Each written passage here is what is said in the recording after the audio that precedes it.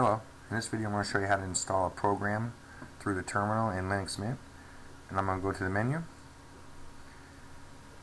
and then to the terminal. So I'm going to type sudo. This will give you super user privileges. And then I'm going to type apt-get install, and then the name of the program that you're going to install. So I'm going to type supertux, and then I'm going to hit enter. It'll ask you for your password, and it'll begin to install the program. Right now it's telling me that after this operation 80.1 megabytes of additional disk space will be used, and asks if I want to continue. I'm going to type Y and enter,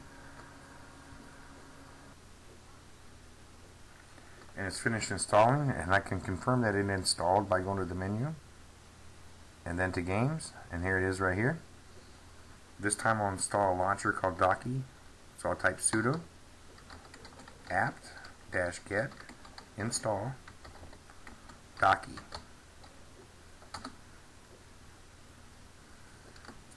Once again I'm going to type Y for yes and hit enter. And it's finished installing, so we'll confirm it. Under applications I'm going to go to all, and then here's Docky right here.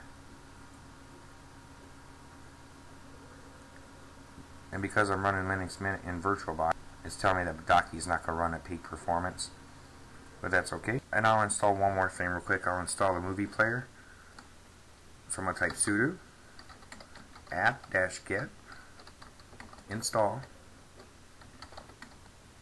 and then the name of the media player that you want to install. So I'm going to type mplayer,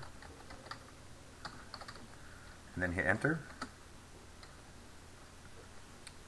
Once again type Y and hit enter, and it's finished installing. So I'll go to menu and then to sound and video, and here's the GNOME player right here. And that's how you install programs through the terminal in Linux Mint. Thank you for watching. Have a great day.